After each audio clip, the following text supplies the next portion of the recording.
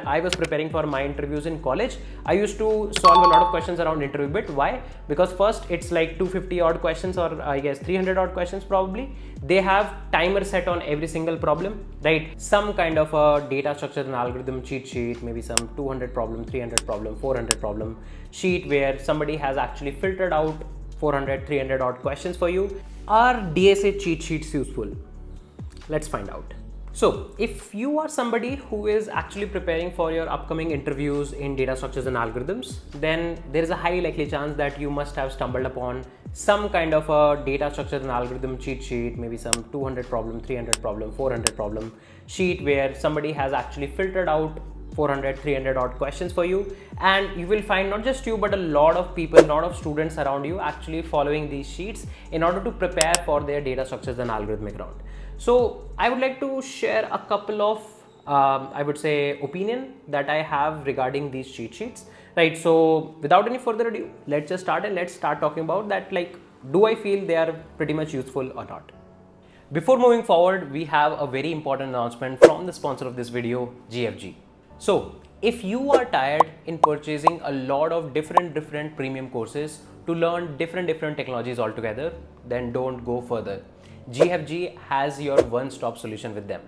Introducing the brand new GFG Premium, which has got access to more than 35 courses, which is worth rupees 50,000 and more, which is going to help you to learn every single thing that you need in order to learn around computer science, that is Java programming, C++ programming, data structures and algorithms, web development and whatnot. It's a one-stop solution where you can actually come up and do hands-on practice as well while learning concepts. Apart from that, you will also get access to their AI bot, which they call as Yogi Bot.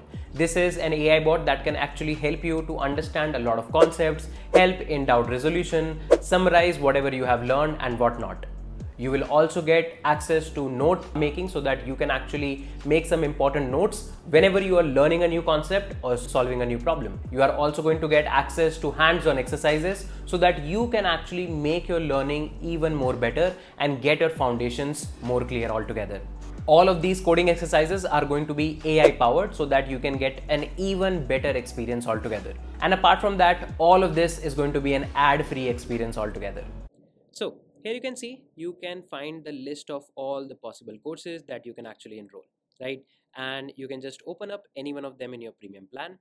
And you can see you will find all the list of chapters coming up here. You can select any one of the concept that you want to learn. For example, you want to learn trees. You can open the section of trees and you will find all the important video lectures that is going to help you to learn and understand the concept of trees. Once you have actually watched these, then you can actually try to solve the problems and test your knowledge around the question. Here you can see there is a problem statement given. Along with that, there is a code editor on which you can actually come up and try to write some code and see whether it is working fine on the internal test cases or not. This is going to actually help you to understand whether your code actually solves the corner cases for the corresponding problem or not. So what are you waiting for? Check out the link in the description section below where you can actually go and subscribe for the GFG Premium solution. You can actually subscribe for it for an annual plan or a half-yearly plan, whatever suits you based on your preparation altogether. So that's it, and now let's get back to the video. So if you talk about like how do I prepare for any kind of a DSA round, like I guess in the last 1 year I gave like 10 odd interviews for different companies, and I was able to mostly clear all of them apart from a couple of them that have been rejecting me for quite some time. So if you see all of my interview experiences that I have actually uploaded on my channel, there was a decent amount of DSA as well that was asked to me.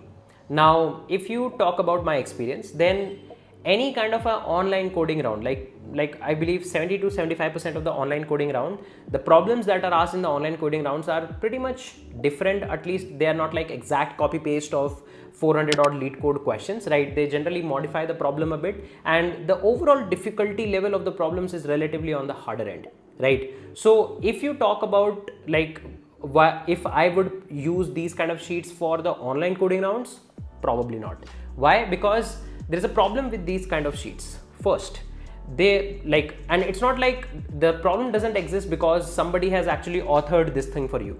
The people who have actually authored this sheet has actually spent a lot of time to actually curate a sheet like this for you. So technically they have done a good part from their end. But I believe the problem lies with the students who are actually consuming these sheets. Now, some students might differ, but a majority of the students, what they actually do is they think that, okay, these 400 questions are their final Bible and they are just going to like rote learn all of these questions. And if some questions are actually asked from this sheet, they are going to just throw the solution directly to the interviewer. If somebody is asking question apart from these sheets, then they start stumbling upon. So this is the first and the foremost problem, that your overall sample set is kind of like very small. So if you know a bit about machine learning, then in machine learning, there is a concept called as overtraining using your data set, right? So generally what basic machine learning algorithms do is, if you have a data set, you divide your data set into a 70-30 split, which is one is a training set and one is a testing set, right? You do not want to overtrain your model. Otherwise, if there is any kind of an outlier data or some data that is not belonging to the overall set like exactly, then your model starts answering in a bit more erratic way. Same thing actually exists with students. At least I feel that most of the students, what they are doing is they are just following these 300 questions, and if like some question are asked apart from the topics that are present in those 300 questions, they are not able to mostly answer the question. And the biggest hurdle comes in these kind of online coding tests only, because in online coding tests, the variety of the problems and the type of problem is significantly different from the traditional lead code question that is technically present in these sheets, right? So I believe this is the first and the foremost problem that I directly see with these sheets. Now, talking about the face-to-face interviews, there is a good majority of companies which ask relatively simpler DSA questions. If you see all of those kind of companies, then the questions asked in those companies can actually map same to same from these sheets. So in those kind of cases, these kind of sheets can be useful. But the problem is, we do not want to just prepare for a certain set of companies, right? We would like to prepare ourselves as a computer science engineer. We are not just lead code problem solver that if we are given some X number of lead code questions, we can solve them, rest nothing, right? For example, in case you actually interview for Google is notoriously famous for actually modifying a lot of questions in different format. Like you might have solved questions on searching something in a binary tree or binary search tree. In Google, probably the problem statement can actually modify itself. Like in Linux, you have a find utility, right? So the find utility helps you to find a file or folder inside a folder directory. A folder directory is actually a representation of a tree only, right? But if you have to, let's say, find all the files which are of .txt extension, then you might have to do some kind of a tree traversal here. Now, there are some students who will be able to map their originally practiced questions with this kind of a question that, okay, we have already solved some question and we will be able to map it. But there will be a majority of the students who will feel like, oh, I have never solved this question, and they will not be able to think of the final solution altogether because the problem statement has been modified with a more real life scenario, with a more computer science scenario, but having a data structures and algorithmic backed problem statement. So this is the problem that I feel is the main thing, that your overall, you are actually training yourself with a very small set of problems, and if something comes from it, it's all good, it's all great. If something comes from outside of the scope of those problems, then a lot of students start stumbling upon. Now, if you ask me, like, do I recommend to use sheets? I definitely do recommend using sheets, but with a slight, I would say, different approach. Because somebody who is an experienced engineer has actually shortlisted these problems for you, you should also do some work on top of it. First, I believe these sheets are actually useful for those people who have some interview. They are actually prepared good for DSA and they just want to like refresh or revise all of their learnings in a very short span of time. You can pick up these sheets and start solving questions. Second thing, try to pick questions randomly. Otherwise, in most of the sheets, you have the topic mentioned. So you start thinking with respect to that topic only. If you will be randomizing the questions, you will be in a better way to actually think with a more wider aspect without knowing the initial tag or the initial topic of the problem. Third thing, try to analyze patterns. These sheets are really great resource to actually analyze patterns, because in these sheets, a lot of similar pattern problems are clubbed together. So you just have to like work a bit and figure out the similar patterned questions and try to understand the pattern. This is something that I have been talking about from a long period of time, that in data structure and algorithms, try to figure out the pattern. every question is not a new question. There will be some relatable or some related question that you must have already solved, and based on that question, on the foundations of that question, you will be able to solve new questions. So these sheets can be useful because they have a filtered set of questions, so you do not feel overwhelmed. For example, nowadays LeetCode has also more than 2000 odd questions. Nobody can solve 2000 odd questions, so a filtered list of 400 questions can be good. But don't just start rote learning those 400 questions. Try to see that, okay, this is a smaller version of LeetCode that is in front of you. You have to solve it in a similar way. That is, figure out patterns. If you're able to figure out patterns, you will be able to apply those patterns as well.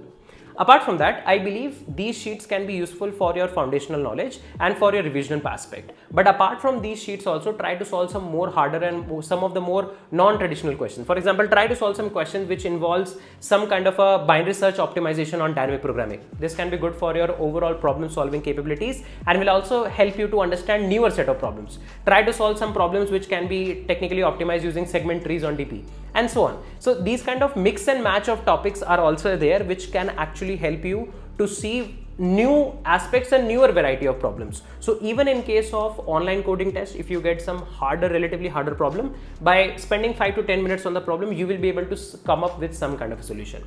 Apart from that, I still believe that LeetCode is a great resource. So solving LeetCode contest can actually help you a lot in your online coding test, which these sheets cannot directly help you, because most of the people do not solve it in a time bound fashion. But if you can solve these sheet questions in a time bound fashion, like just randomly pick 3 questions, set up a timer and see if you are able to solve those questions or not, without knowing the difficulty, without knowing the topic, this can also be a great way to actually solve these questions. Like, my overall point is that these sheets are very good, curated by some good engineers. You need to use this in a right way. Think it about that, like they have shortlisted some nicer questions from the very big pool of questions, because nobody can solve that big pool of questions. Now it's up to you how you actually use it. A good alternative to these sheets can be something like interviewbit.com. Like when I was preparing for my interviews in college, I used to solve a lot of questions around interviewbit. Why? Because first, it's like 250 odd questions, or I guess 300 odd questions probably. They have timer set on every single problem, right? And the problem statements and the test cases are relatively good, right? At that point of time, LeetCode was also getting a lot of attraction, but for interview preparation, we used to technically follow interviewbit.com. Of course, there are not all the pattern of problems in interviewbit, but there were some decent amount of problems. So for revising the stuff, like if let's say we have an interview in the next 5 days and we have to see what all topics we are very good with, we want to revise stuff, we want to code fast and complete things in 5 to 10 days, these 250 questions were helpful. So you can use it in a similar way for a sheet as well, right? So that is kind of my opinion. And if you ask me that would I recommend, as I mentioned, yes, I would recommend, but use it in a more better way rather than just taking up these questions and munging up. Because one thing that I've realized is that nowadays every student in India in any engineering college has probably solved 300 or 400 odd questions. So you need to be in a situation where you are different from the others, right? Whenever you are solving a question, see some real life applications of it. For example, there is a problem of serialization and deserialization of binary tree.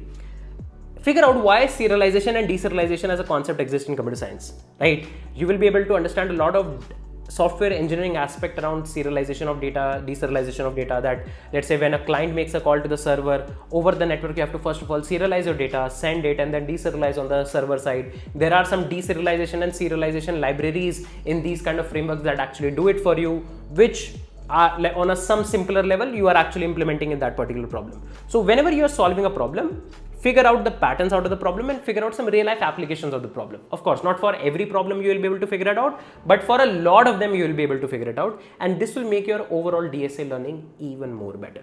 So if you actually agree with my thoughts, do let me know in the comment section. If there is some other aspect to looking at it, do drop those actual thoughts also in the comment section. I would be really happy to take a look at your opinions as well. If you ask me that do I recommend some specific sheets, then definitely I would recommend you guys to use the SD sheet from Striver, because a lot of students are actually already using it. I have also myself seen the list of questions is pretty good, so you can definitely go and technically use that. I have taken a look at other sheets which are probably very similar to these only. So if an alternative sheet I have to recommend, I would go with a NEET code 450 kind of questions. They are also a good relative set of questions which are apart from LeetCode as well, some questions from NEET code only is actually included there. So that would be also a great alternative to the Striver one. But there are more sheets, so you can self-explore those, and if you find a better relevant one, you can actually check that out. That being said, let's wrap this particular video here, and I would like to know your thoughts in the comment section below. Do drop your thoughts that whether you use a sheet or for your preparation or not, and what exact approach do you technically follow. Till then, take care guys, bye bye. I am Sanket Singh, signing off.